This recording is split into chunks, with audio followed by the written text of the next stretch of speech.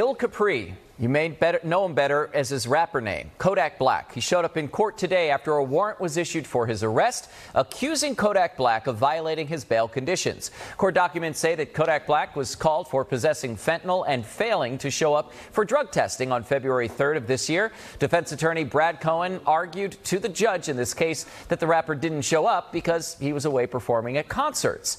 Cohen says that Kodak Black is permitted to travel for work. Defense arguing that Black's pre-trial specialist Lisa White allowed him to testify the following week, but that's when the next problem happened. The defense attorney argues that his urine sample could have been mixed up with another man's.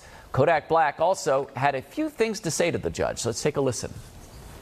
Do whatever, get on my knees, bed, whatever, cry, I do it. I do all the good things. I think it's like never goes as viral and stuff. And I don't know why people be so hungry to send me to jail.